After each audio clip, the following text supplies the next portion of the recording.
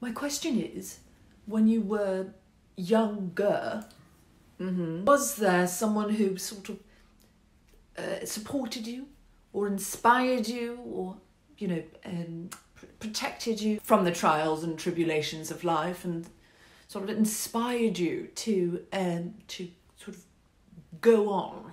Yeah, I had a teacher at Chestnut Grove who taught me English. That was Miss McDonald. Did you ever keep in touch? Did you ever see her again? No, she left when I was in year 8. Yeah, she left when I was in year 8. Oh. Yeah, it was only for 1 year, but, you know, she got me really into literature. And, you know, I've always been obsessed with English. You know, obviously now I write lyrics. But she also did street dance.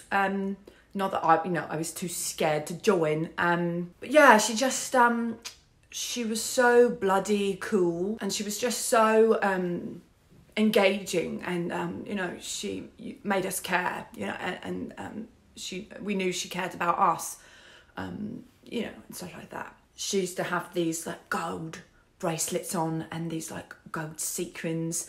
And she was just bloody cool. And so relatable and likeable that, you know, I used to really look forward to a lot my English lessons. Yeah, because it's odd, actually. Funny enough. Is she here? Is Mrs. McDonald here? She's here tonight. Oh.